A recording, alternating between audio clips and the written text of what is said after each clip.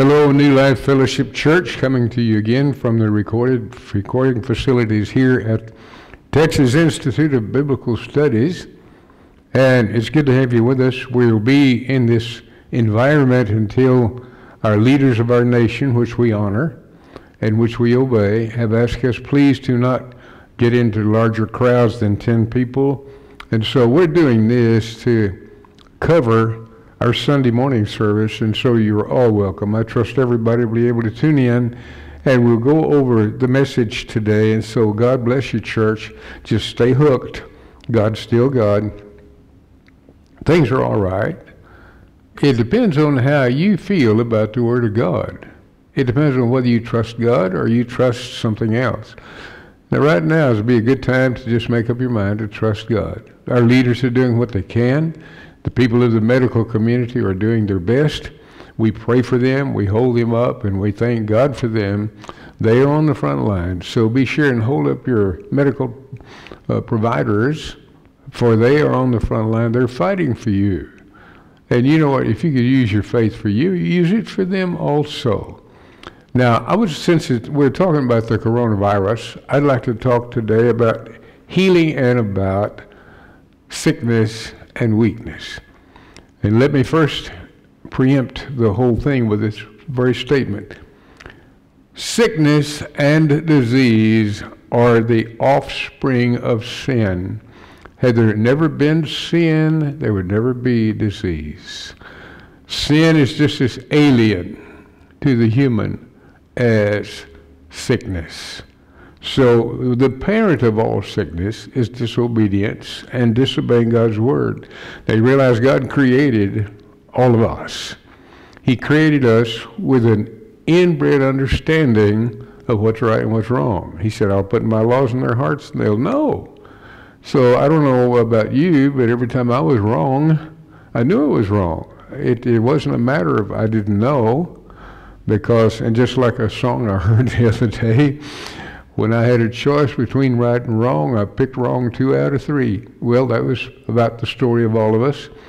But those things that we thought were going to be, we got away with, we don't get away with it. We pay for that sickness and disease by our conduct. Now, God does not put sickness on anybody. He doesn't deal in sickness. I will cover a couple of things in the Word of God, but remember this. The Lord lifts his word and exalts his word even above his name. He cannot go back on his word, because when he gave Adam the earth, and even when Adam disobeyed him, even when Adam lost the earth into the hands of Satan down in the Garden of Eden, we find that God could not reverse what he had done. He had to get another Adam into the earth, and that second Adam, we call him Jesus Christ. God did it to redeem us from the thing we had launched on ourselves. And so I want to take you first of all to Exodus chapter 15, and I want to read you a statement from God, and to show you that sickness and disease is alien to God. It's alien to you. And God does not use sickness and disease to teach people. Many people who are in sickness and disease would die before they ever discovered what they were supposed to be taught. So that kind of foolishness we need to put aside exactly right now. So here in Exodus chapter 15 and in verse 26, listen to what it says. And he said, if thou wilt diligently hearken to the voice of the Lord thy God. And I want you to notice there are 4 ifs here. And that means that healing and sickness and disease being eradicated from you is contingent on conditions. All the blessings of God in him are yea and amen. And that's true. But all the blessings of God come with conditions too. And we'll prove that to you here. Now, some people have said, well, we've been redeemed from the curse of the law, and that's true. But it depends on what you do with the law of sin and death, or the law of life in Christ Jesus, will determine how you treat it, and how you believe it will tell you, and you will show you that that law is still taking effect. Because God said here, if you will diligently hearken. Notice the ifs. There's 4 ifs here. If you will hearken to the voice of the Lord thy God. Do what's right. Now, number 2, give ear to his commandments. That's number 3. Keep all his statutes. That means his rules and regulations. I will allow. Now, this word here in the King James says, I will put none of these diseases upon thee, which I have brought upon the Egyptians. Now, understand, God doesn't deal in disease. He doesn't have any. And so the word put there is rather a stumbling block to many people because they believe that God puts disease on people. But if you knew how the Hebrew was cataloged here, you'd realize the word put there is a causative verb, but the passive verb in the English would be he allowed. He allowed you to do whatever you wanted to do. He allowed you to steal or lie or whatever it is that you wanted to do. He has to allow it because he gave you the authority in the earth. And so when we read this, and I will put none of the diseases upon thee, be sure you understand that the Hebrew word is not positive or causative, but it is passive. God will allow none of these diseases upon you. Praise God. Isn't that good? So it is great that God said, I'll not allow him, but you've got to realize you can. You can allow them. You can allow sickness and disease in your life, because just because we read in Galatians chapter 3, we'll read that in a few minutes, that we've been redeemed from the curse of the law, and that redemption is true. Jesus paid for it in blood and combat. But we still have to choose, because even in this passage here we have 4 ifs. If you will hearken, if you will do right, if you will give ear, and if you'll keep my statutes. Statutes here is like the law. Well, you know, we have laws that we take to people in court. And a statute means that was the standing proper procedure and so forth when you come to court, and they say, well, this statute calls for so-and-so. Well, God has statutes too, and those statutes call for a certain type of operation and ability. It is our right to violate them if we want to, but there's a penalty. And so I want to tell you that God's not in charge of your life. You are. Now, if he were in charge, he would have to stand and give an account for your life. Well, it's quite obvious he's not going to do that, because he put you in charge. You can even tell him no.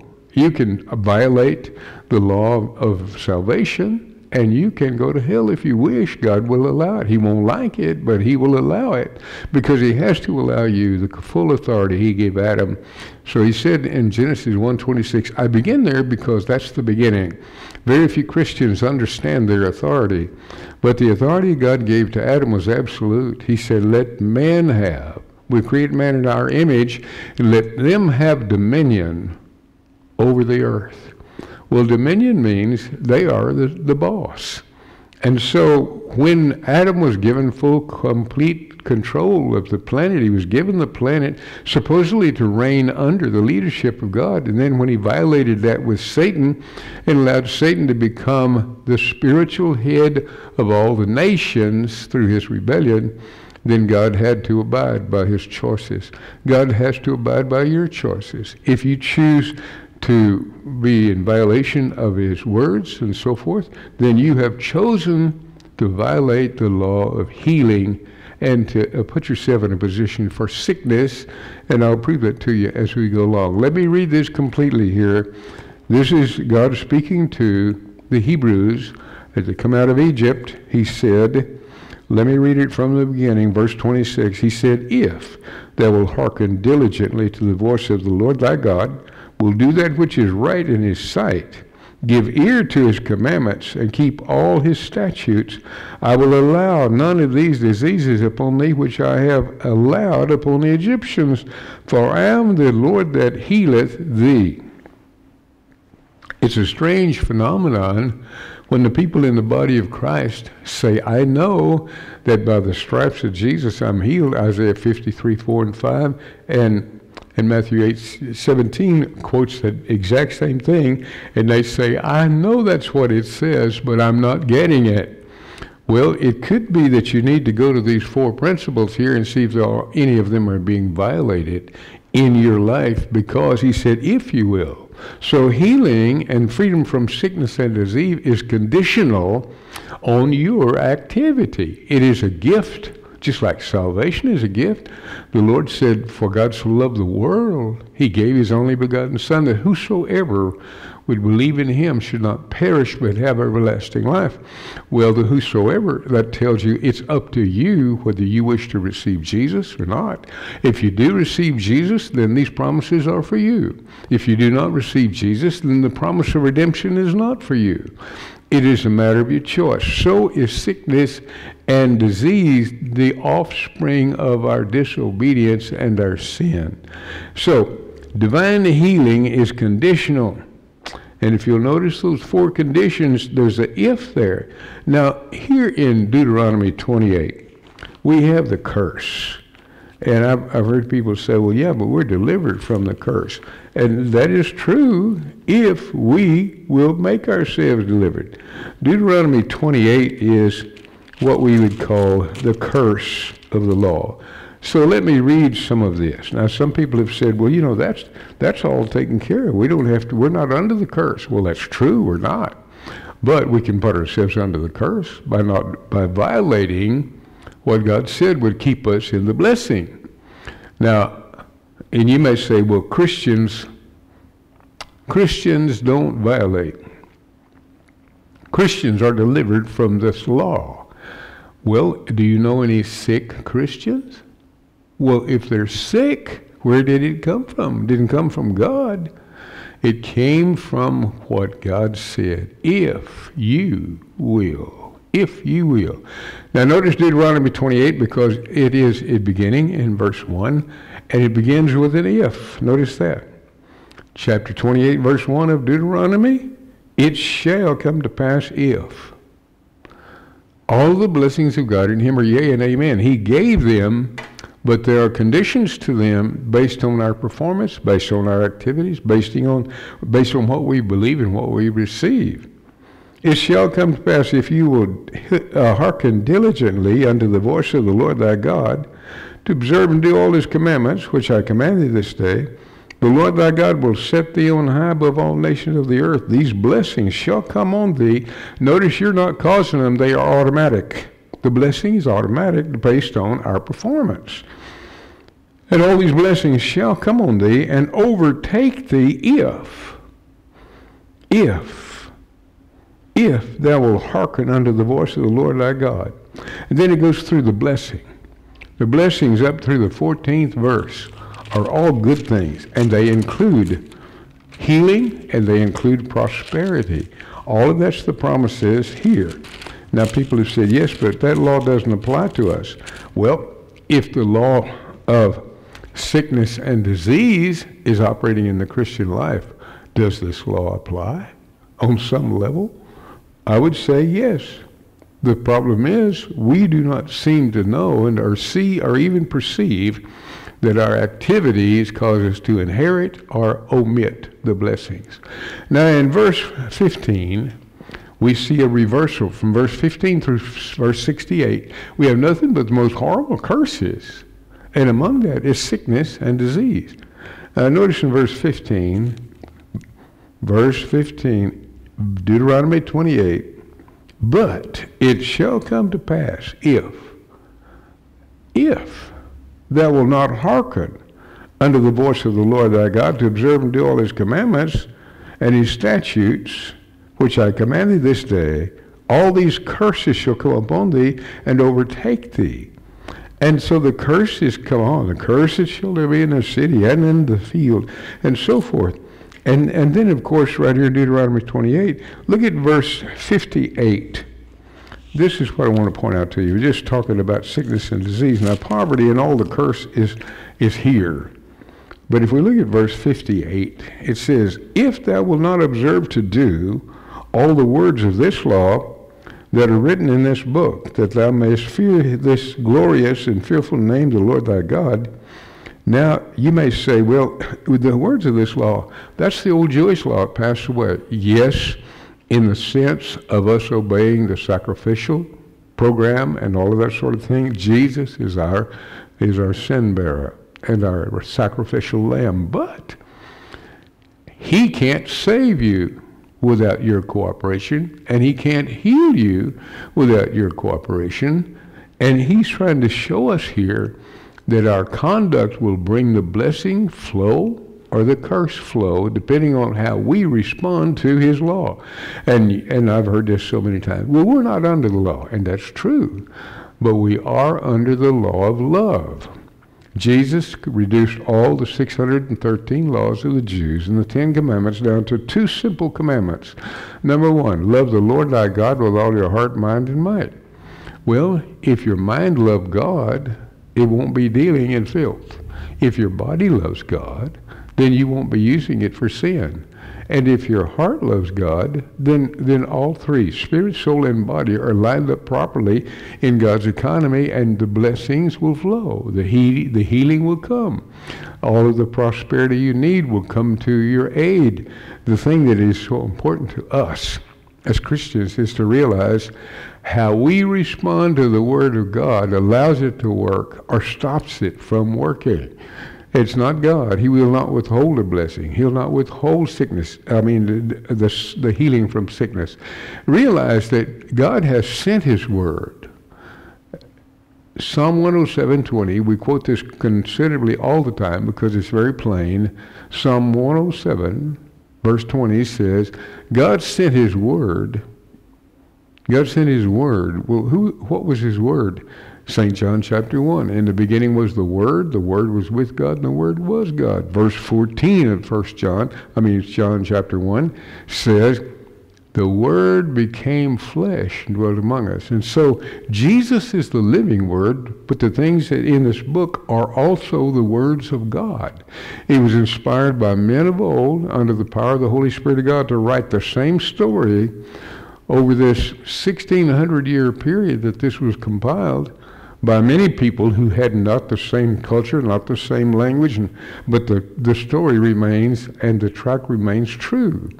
And so God is our healer because he chose to be. And he made, Jesus was striped with the stripes for our healing. 39 stripes, basically. I'm sure he probably suffered more than that, but at least 39. And the 39 stripes were to cover every disease type that the human body can experience. Now, since Jesus bore that, we don't have to bear it, but we will bear it unless we know that we don't have to, and unless we change the way we conduct ourselves. And I've seen people that said, well, I don't know why God won't heal me. He couldn't stop you from being healed. There's no way. It says, the Word of God tells us, he sent his word and healed us. He can't call it back. His word's been sent. His word is this: if thou shalt hearken unto the voice of the Lord thy God, and do these things, that where the if is involved, then these things will come on you and overtake you. It's important that, Christian, we understand that however we relate to the Word is the way the Word is going to relate to us. If we relate to the Word in the sense of salvation, being saved, we have to use the Word and believe it and receive it, or we cannot be saved. God just doesn't go save people and say, well, I'm going to save that one and let that one go. He doesn't have that authority. All he does is save. He said, and this is the Word of God, whosoever will may come. Well, whosoever will may be healed. It all depends on how you relate to the Word. Now, if you don't know what the Word says, you don't have any basis for faith. You don't have any way to access the things of God because you don't know what he said. You have no word to activate with your faith. So the Word comes to us in a benign form. In other words, it's the living Word, but you give it life with the faith that's in you. You put your faith into the Word of God, and the Word of God works because you have activated it with your faith. Now, the Lord said here in verse 59, look what he said. The Lord will make the plagues wonderful, and the plagues of thy seed, even great plagues of long continuance, sore sicknesses and of long continuance. Now, it's not that the Lord takes any joy in this, but because of the laws he put in motion for the human body and for the believer. And because of what Adam did to us and put us under this terrible curse of the law, and put us in this position where we can be denied the blessings of God based on whether we know what they are and how we access them with faith or with hope. Now, a person that is sick and hopes to get well will never receive divine healing. A person who is sick and hopes that God's going to do something will never receive it. It is only when that person declares, God sent his word and healed me. That's 2,000 years ago, and so now I'm healed today. God said so. And if I will agree with him, that word will work for me. But if I keep saying, I wonder when it's going to happen, I hope it's going to happen, and even tell people, I believe God's going to heal me. God doesn't going to do anything. It's not future, it's now. And we said this before. Now faith is the only kind that you have. When it comes to healing and sickness and disease, we get frustrated with God because we pray and we try to believe, but we have to believe right now. When you pray, Mark 11:23 says, when you pray, believe that you receive these things and you shall have them. So the believing has to come before the receiving. The believing has to come before the receiving. When you believe, you loose your faith in what God said. You loose it into that word, and that word will do the healing. Once we have released faith into that word, then our faith, you'll remember the Lord told the woman with the issue of blood, woman, thy faith has made thee whole. It wasn't that she had faith in herself. She had faith in the living word, which was Jesus. And if you will exercise faith in the written word, it's the same Jesus, only he's in heaven, seated at the right hand of the Father, so he can intercede for us. And we're here on the earth, but we can touch his word with our heart and our mind and our lips, like she touched him with her hand. And the healing will come the same. Now, it goes on to say in verse 60, moreover, he will bring upon thee all the diseases of Egypt, which thou wast afraid of, and they shall cleave unto thee, and every sickness, verse 61, and every plague which is not written in the book of this law, them will the Lord bring upon thee until thou be destroyed. The Lord is not bringing them upon you. They are assigned to you based on your activity, based on what you can believe or what you refuse to believe. So Galatians, I know we'll turn over there in just a moment, but Deuteronomy 28 spells out the curse of the law and the blessing of the law. And I've heard people say, well, we're not under that. Not in the sense of the Jews, no, but the principles remain in what Jesus taught. Love the Lord thy God with all your heart, mind, and might. Love your brothers yourself. On these two principles hang all of the law and the prophets. Well, the law is here in Deuteronomy 28 describing it to tell us why things go wrong. And Jesus condensed all of those laws. As I said before, 613 laws of the Jews. We don't obey those laws. We don't need to, but the principle in those laws are found in the two that Jesus said we were to obey, and that is the love walk. Now, love doesn't mean you feel good toward people. It doesn't mean you feel good at all. Feeling is of the soul, not the spirit. Your spirit is where the issues of life are. The Word of God says, out of your spirit, out of your heart, are the issues of life. Well, one of the issues is healing the body. It comes out of your spirit. It doesn't come out of your mind. And so when you speak the words of God out of your mouth, adding your faith with it, then that word will start that healing. It'll get it done. But any time that you're putting off your healing till the future, there's no faith in it. No faith whatsoever. You have not said, I believe I receive. You said, I hope I can receive. Hope has no power in it to heal, but faith does with the Word of God. Now, I know most everybody has heard all about the laws in Deuteronomy 28 and so forth, and I agree with the teachers who tell you we're not under the law, but we're under the love law, even if we're not under the Jewish law that had to be that's iterated here in Deuteronomy 28. Now, the if is always the law of God. And so we are redeemed, people say. But we're not under the law. We're redeemed, okay? Galatians 3, let's go read it right out of the book of God. Excuse me. Galatians 3. Just go to Corinthians and turn right. Galatians chapter 3, and we'll just read what God's Word says. We are redeemed from the law. Glory to God. Well, people take that to mean I'm redeemed from sickness. Well, how come Christians are sick? Well, I'm redeemed from poverty. Well, how come Christians are poor? Well, I'm redeemed from the curse. Well, how come it's working? How come it's working if we're redeemed from it? Because we allow it to, not using what God gave us for tools to fix it.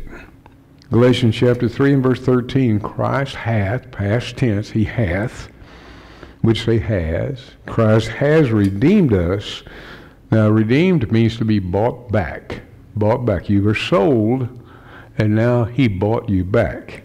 He redeemed us from the curse of the law, being made a curse for us. For it is written, cursed is everyone that hangeth on the tree. Well, Jesus hung on the tree for our punishment, for all the misdeeds we were guilty of. And he absorbed all of that out of your life so you could be born again. Verse 14, then that the blessing of Abraham might come on the Gentiles through Jesus Christ, that we might receive the promise of the Spirit through faith. Now, the reason that we're going to receive the Spirit is the Spirit of his Son into our hearts, crying, Abba, Father, and place us in the kingdom of God without limits. Now, the curse of the law was broken, and thank God it was, and so you can really declare, I was redeemed. You were redeemed, but the if is still there. It's just like being lost, and being lost long enough that you realize I'm under the curse, and the only way, and of course, Romans 10, 9 and 10, we quote this all the time because it's the Roman road to salvation, that if thou shalt confess with thy mouth the Lord Jesus, believe in your heart God raised him from the dead, thou shalt be saved. For with the heart man believes, and with the mouth confession is made unto salvation. Well, it works the same way with healing. In your heart you believe that God sent his word and healed you, and with your mouth confession is made unto salvation. You have to confess what Jesus said before you'll ever have what Jesus said. You must say it before you get it. Now, I remember Brother Hagin, who's one of my fine teachers. He was paralyzed for 16 months, and he couldn't move his body. And he began to study his Bible, and he cried out to God so many times, oh God, heal me, heal me, heal me. And then it didn't happen. He kept, he was frustrated with it. And then one day he looked at Mark 11:23, and it said, when you pray, chapter 11, verse 23, 24, he said, when you pray, believe you receive. Not when you receive, believe, but when you pray, believe. Well, what does that do? It is you siding with God against your symptoms. You side with God against the symptoms in your body. So if you'll side with God, the body will have to obey the word of God if you have all the ifs in line. If you're doing this, if you're doing that, if you're doing this, if you are doing what God said, healing belongs to you already, but you can access it with your faith. But don't try to get healed from cirrhosis of the liver if you're going to continue to drink heavily. Don't believe you're going to be delivered from anything as long as you continue to. Well, you can ask people, are you a Christian? Oh, yeah. Okay. Well, now, have you ever lied? Well, yeah, I have. Have you ever taken anything that wasn't yours? Well, yeah. Well, have you ever lusted after the opposite sex? Well, yeah. Okay. Then here you are, a thieving, perverted liar. Don't you think you need saving? Now, don't take it for personal insults. I'm talking about all of us in the same boat. For all have sinned and come short of the glory of God. But many people feel like that, I wasn't all that bad. Why do I need to be saved? Because your spirit's dead to God. That's why. And you're not in the family of God until you get birthed in that family, because you don't get in that family by osmosis. God doesn't have any grandchildren. He only has children, and they have to be born to Him in the new birth of the Spirit. And so it's imperative we understand that our healing is not up to God. That's been given. Our healing is up to us. Our deliverance is up to us. All our salvation is up to us. For the Lord said, whosoever will may come. For God so loved the whole world that He gave His only begotten Son, that whosoever should believe on Him should not perish but have everlasting life. Well, people are perishing, yes. Are people in hell? Yes, we have a biblical record of that. Some people say, I don't believe in hell. Well, that's not going to put the fire out just because you don't believe in it. Some people will say, well, I'm just not that evil. I mean, some people have been that evil. I haven't been that evil. That very thought's evil.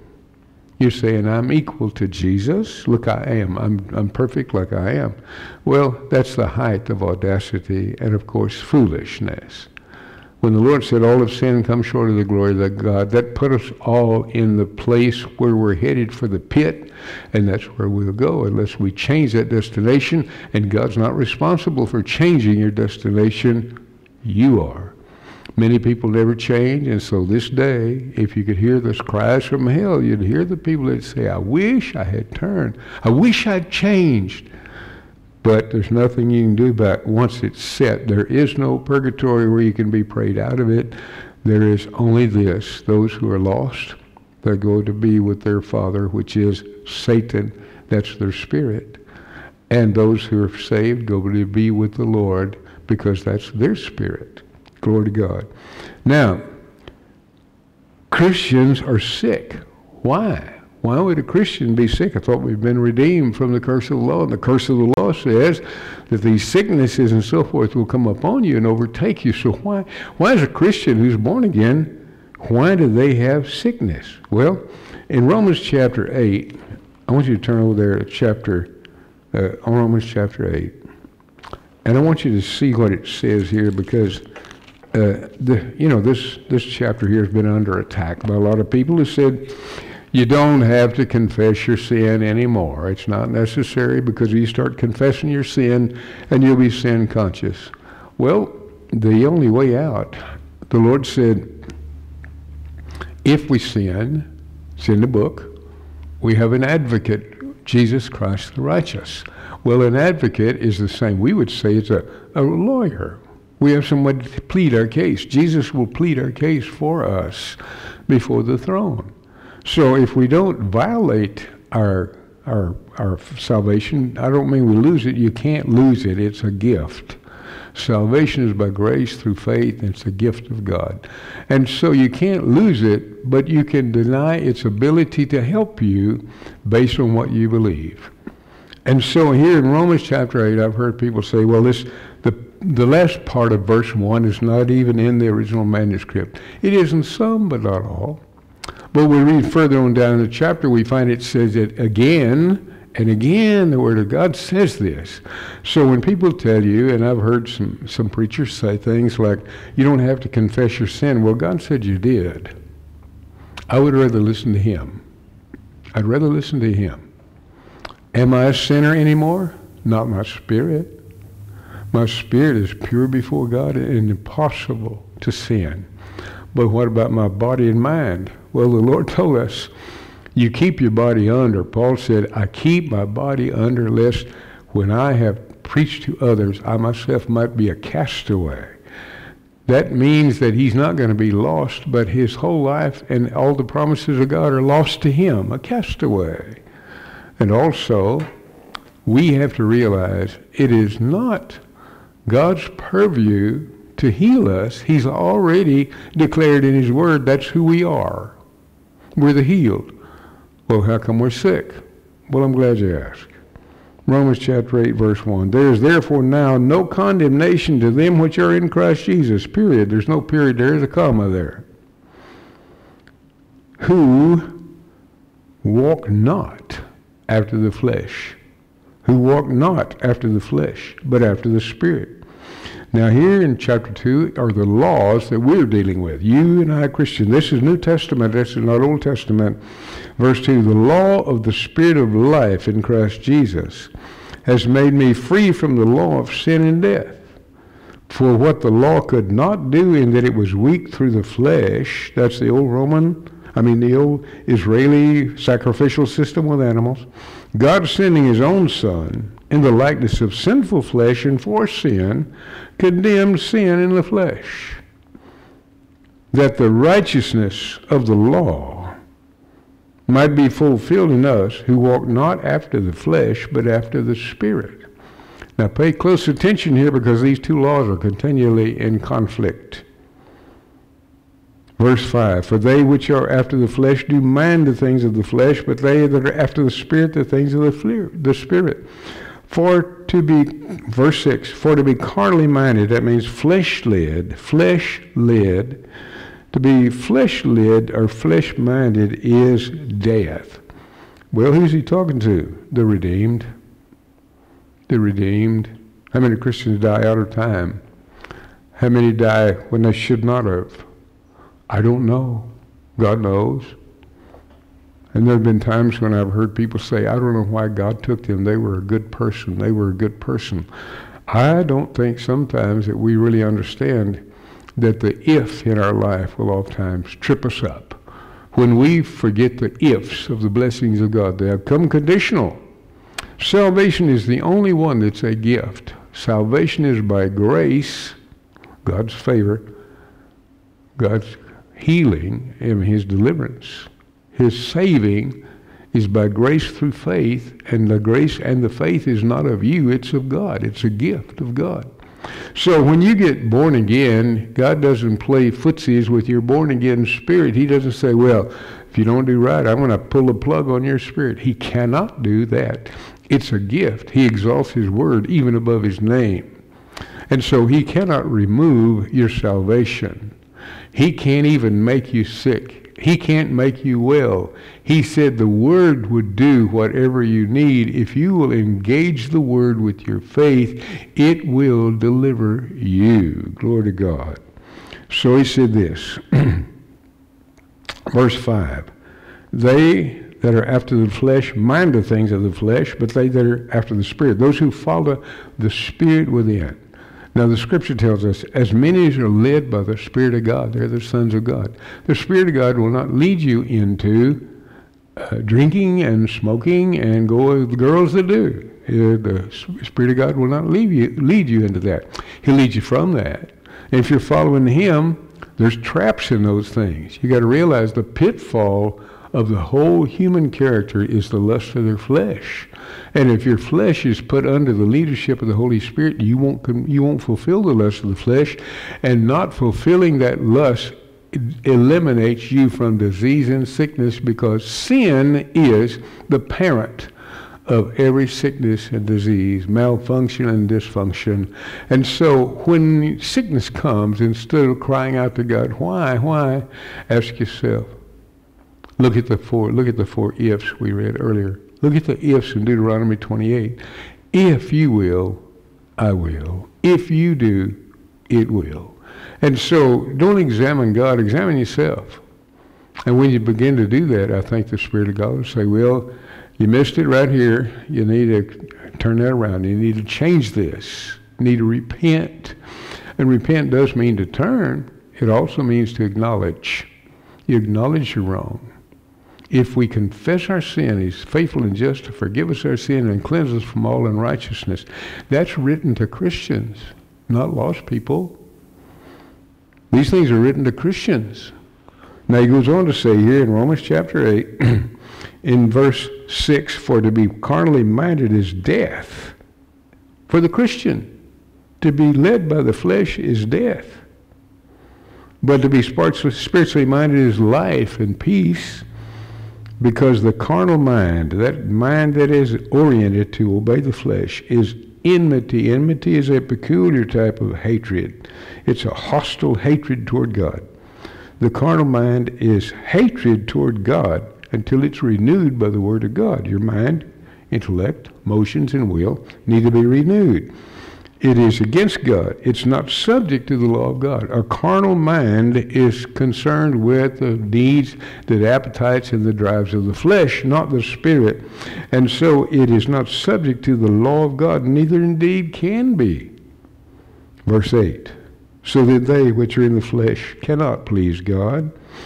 But you're not in the flesh, but in the Spirit, if so be the Spirit of God dwell in you. Now, if any man have not the Spirit of Christ, he's none of his. Well, you say, but I have the Spirit of Christ. Well, certainly you do. If you're born again, certainly he lives within you. He said, I and my Father will come and make our abode in you. Well, you have that Spirit, but the choices have never been removed from you. You still make your choices based on letting yourself be led of the Spirit or being led of your appetites of the flesh.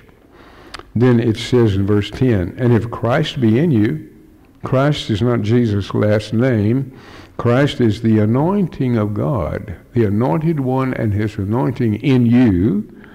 If the Spirit of him that raised up Jesus from the dead dwell in you, he that raised up Christ from the dead shall also quicken your mortal bodies. Quicken means to make alive. So our body's life will depend on what we do with the anointing God's given us, with our indwelling spirit and our indwelling faith. Glory to God. And it says very simply this, that his Spirit, the anointing Spirit, will quicken your mortal bodies. That means your spirit will provide healing, life, and deliverance for your mortal body by his Spirit that dwells in you. So out of your spirit comes all of the issues of life. It's so simple.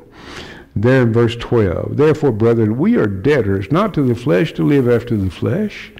For if you live after the flesh, brethren, if you live after the flesh, you'll die. If you live after the flesh, you shall die. But if you, not God, if you through the Spirit do mortify, kill off, make dead the deeds of the body, or the leadership of sin in the body, you shall live. You shall live. Glory to God.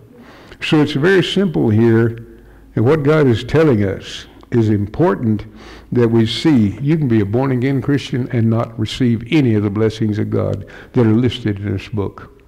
You can be a child of God and never receive the peace of God, never receive healing, never receive any freedom in your prosperity, never receive any of those things, because you have to access them with the Word of God, activated with your faith. Glory to God. So the law of sin and death is in operation now, even in the spirit community, in the Christian community. It's time you realize that it is not God's will to heal or not heal. It's your will whether you receive or do not receive. It's your will whether you receive salvation or not. You choose to accept Jesus or you choose not to. It is all your choices. And so when you look at the condition of your life, and I've seen people that, I knew a man once that came to church here and he asked to be prayed for because he had been diagnosed with cancer. We pray for people and we have results. It depends on them, but we have results. And one of the things that he said, he wanted to be prayed for because he had cancer and he was going into chemotherapy in the next week. So I prayed for him and the power of God came upon him. And he went to his therapy session and the doctor said, well, he's doing very well. This will be a cinch. He's improving as we go. Well, the prayer and the power of God heals. And so when we prayed, God went to work. When he received his healing, he went to work.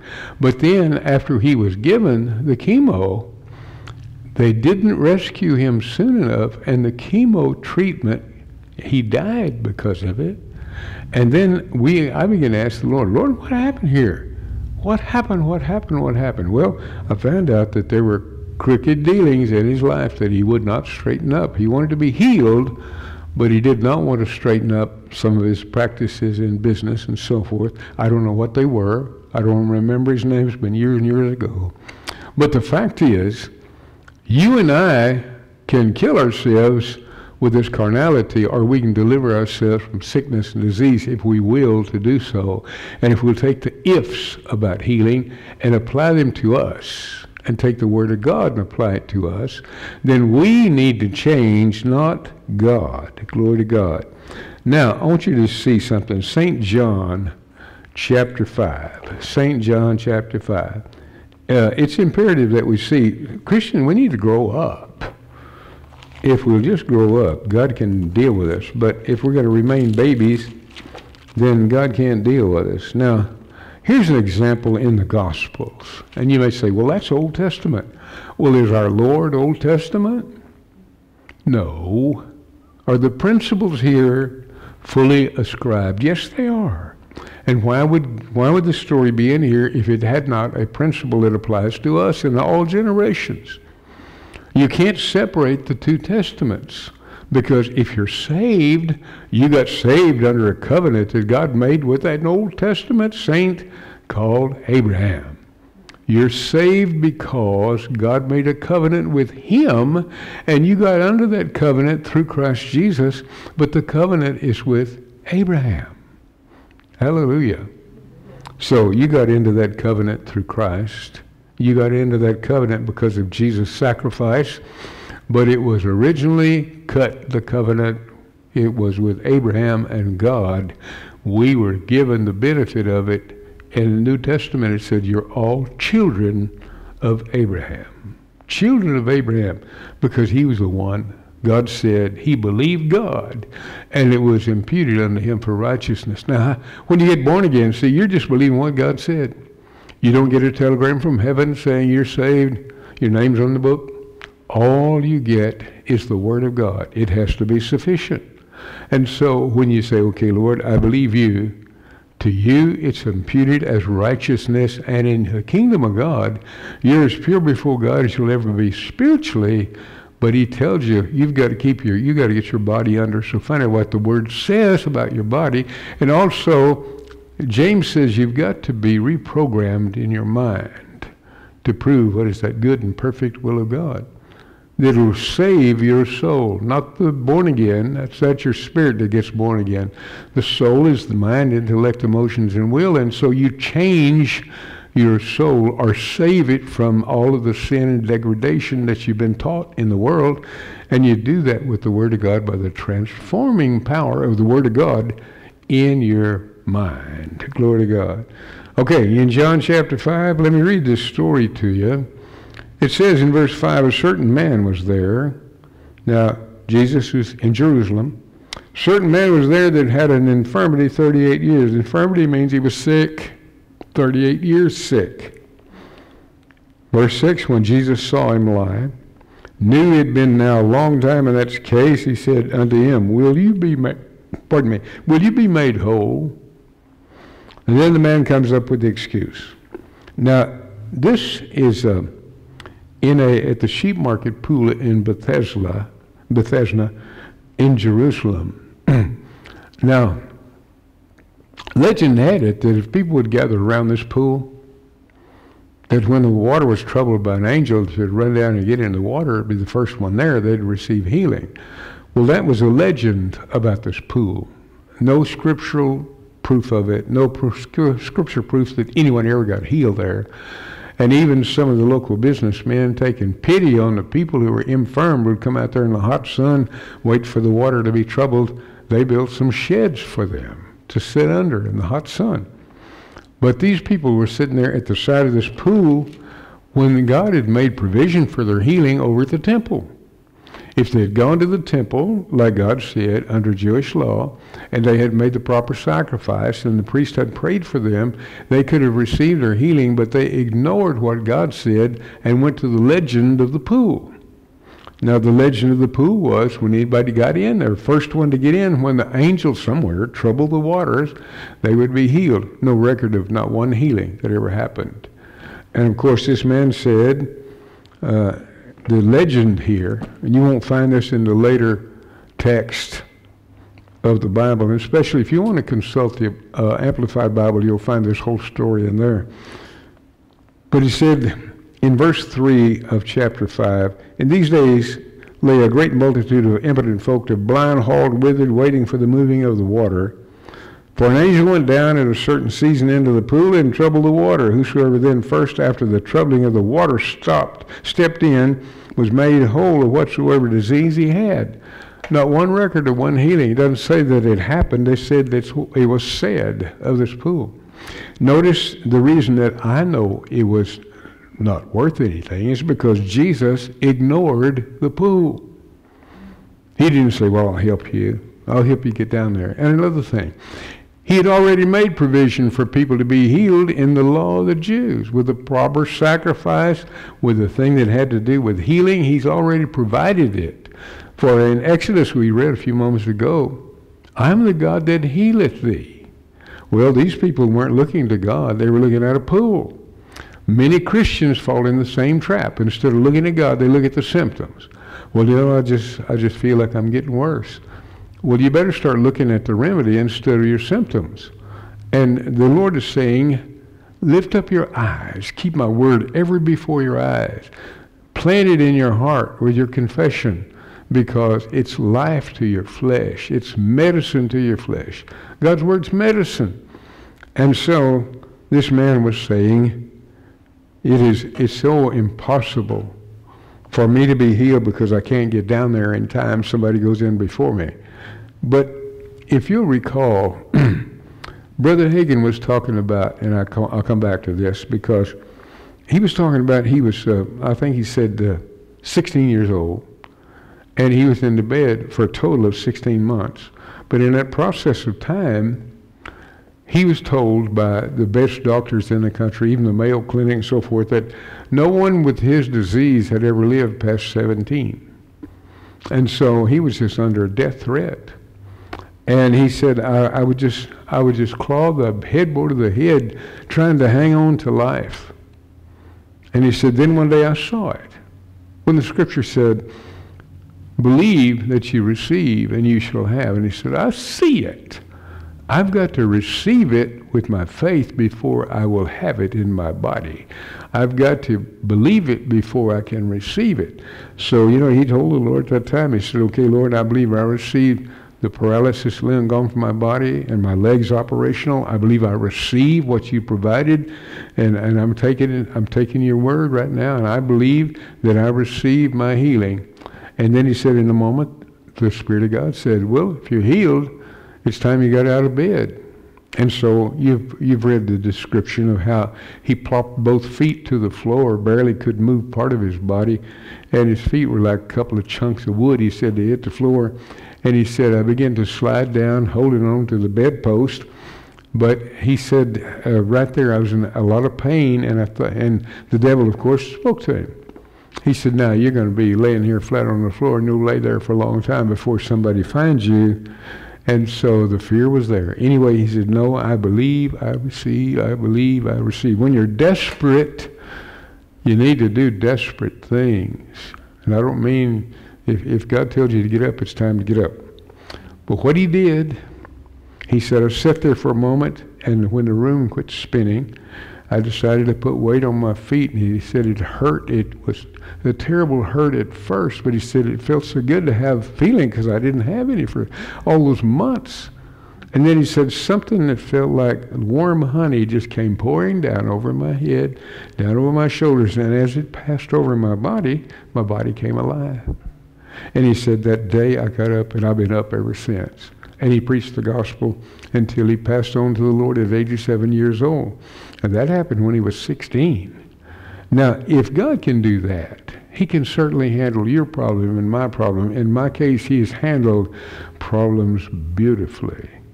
Now, we're getting back to our story, our narrative here. Jesus said in verse 6, will you be made whole? The impotent man answered and said, sir, I have no man.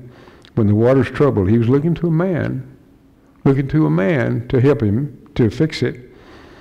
To no man to trouble when the water's troubled, to put me into the pool, and while I'm coming, another step down before me. Jesus saith unto him, he didn't say ignore the pool, but Jesus ignored the pool. Be sure you do too. Be sure you ignore everything but what God said. Everything else is a trap. Everything else is a diversion. He said, rise, take up thy bed and walk. Verse 9. Immediately the man was made whole, took up his bed and walked, and on the same day was the Sabbath. And I've heard people say, well, I wish Jesus would just appear to me and tell me to get out of this bed, or restore to me my health, restore to me my ability to walk, or whatever. You got the word right here. If you'll touch this word, like Jesus told this man, simply rise up and walk, then if you'll look at this as it's a direct application of your problem from God's word, then it says the man was immediately made whole, took up his bed and walked, and on the same day was the Sabbath. And the Jews, now here's the world for you.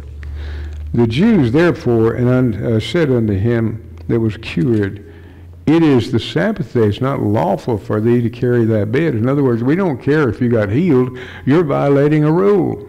You're violating our churchianity. You're not supposed to be healed. You're supposed to suffer for the sake of Christ. You're supposed to suffer for God. You're supposed to suffer. You're not supposed to be healed on the Sabbath day. It's against the law. Well, it wasn't against Jesus' law, was it? No, glory to God. Verse 11. He answered them, and he said, he who made me whole, the same said unto me, take up your bed and walk. Then they asked him, what man is that which said unto thee, take up thy bed and walk?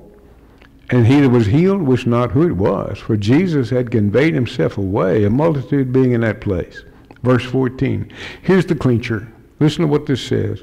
Verse 14. Afterward, Jesus finds him in the temple, and said unto him, behold, thou art made whole, sin no more, lest a worse thing come upon you.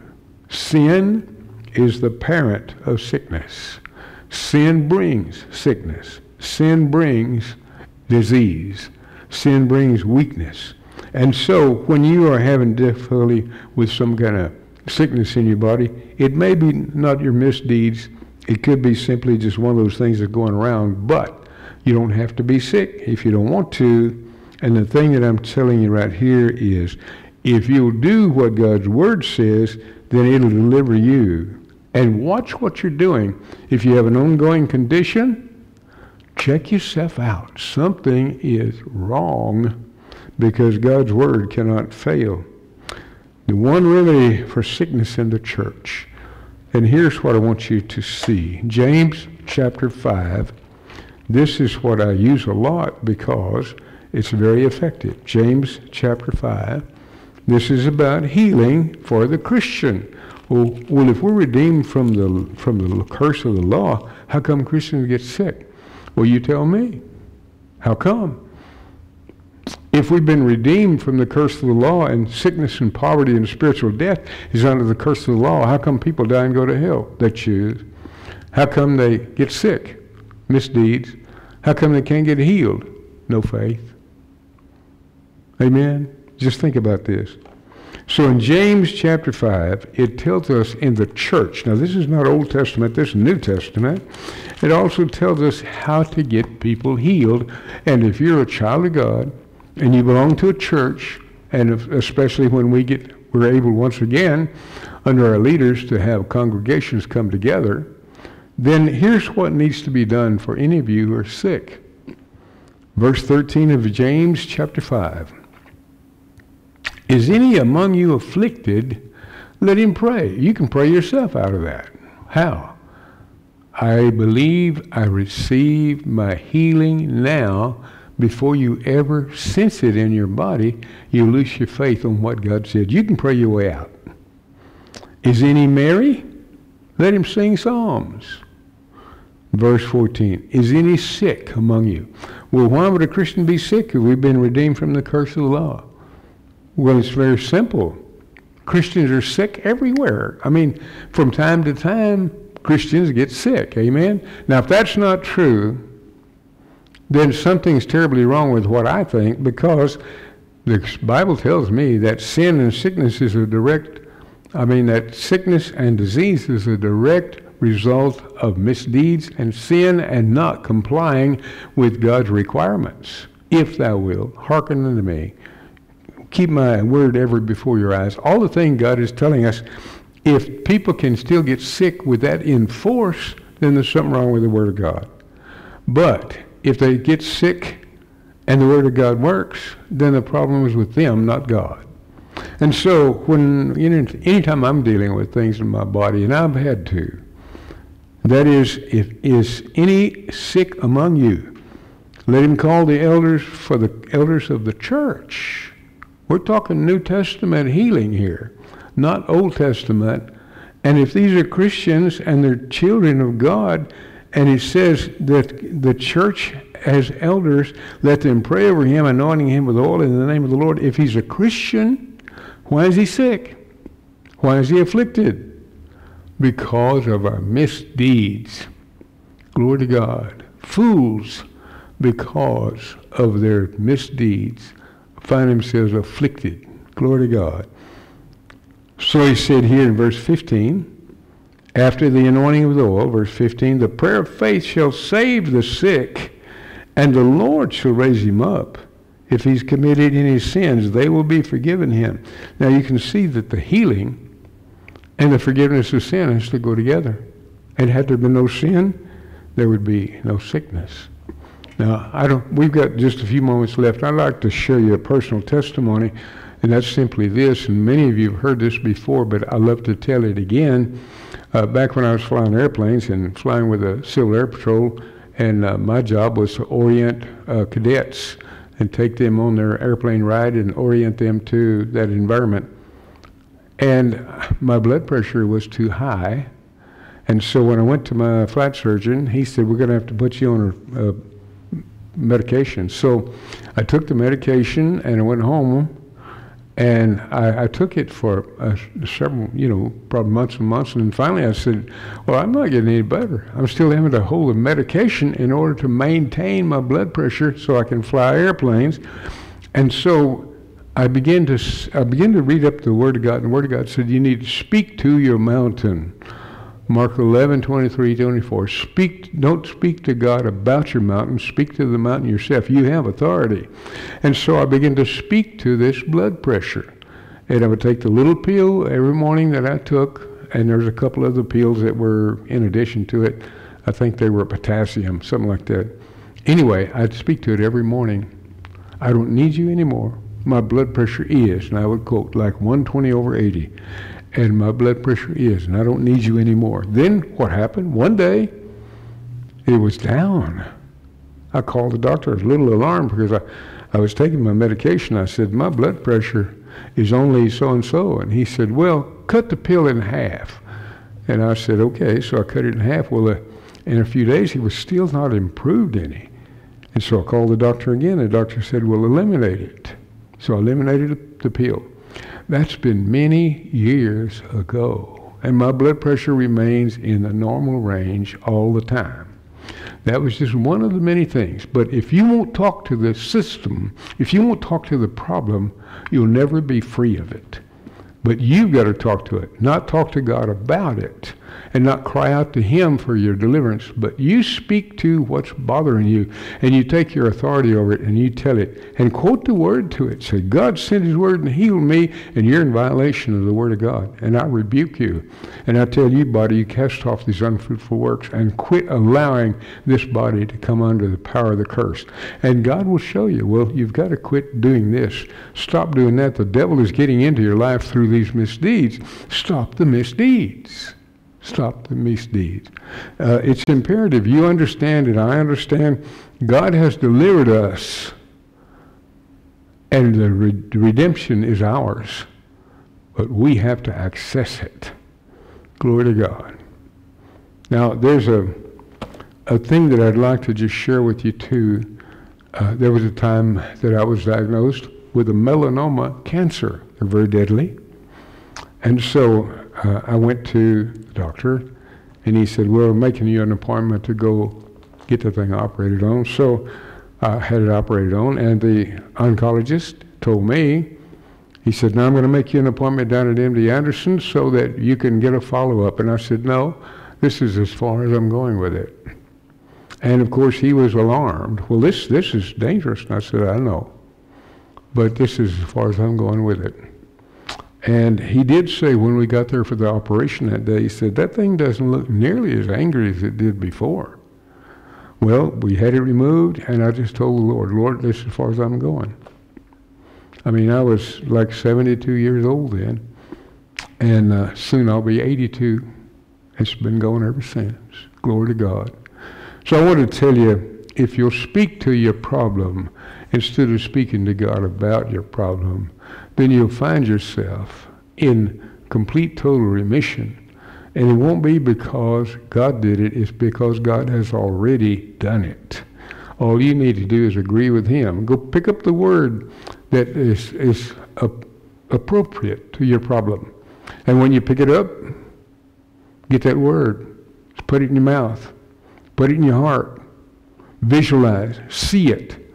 The Lord said, keep my word ever before your eyes, in the midst of your heart. And you know, if you'll do that, unless God is a bold-faced liar, it'll work. Well, he's not a liar. He tells you the truth. He said, the Spirit that dwells in you will quicken your mortal body. Well, quicken means to make alive. So if your body is under curse of sickness, it's under the curse of death. Because sickness and disease is incipient death. It is death trying to set up. So you're going to have to do something about it. And only you can do it. God can't help you unless you help yourself. He can't save you without your cooperation. He can't heal you without your mouth and your faith. And you say, well, I've heard people got healed before and didn't even know anything about the Word of God. They are not born again, usually, and besides, they don't know anything about the Word of God. You're supposed to be in church. You're supposed to be taught the Word of God. You're supposed to be taught about the armor of God, found in Ephesians chapter 6. You need to learn to war, because you're in a war. You're in a war for your flesh. You're in a war for your family. You're in a war for your finances. You're in a war about everything. And with this coronavirus going, rampant through the world and is killing people by the hundreds, it does not need to come nigh you. No weapon formed against you shall prosper. Nothing shall by any means hurt you. For the Lord himself shall give his angels charge over you to keep you in all your ways and bear you up in their hands, lest they dash their foot against a stone. Because he set his love upon me. God saying this to the born-again child of God. Because you set your love upon me, therefore will I be with you in trouble, and I will deliver you. And with long life will I satisfy you and show you my salvation. The word salvation in the Greek is soteria, which means being made whole. Being made whole. Spirit, soul, and body. And so I'm going to encourage you today. Take the Word of God.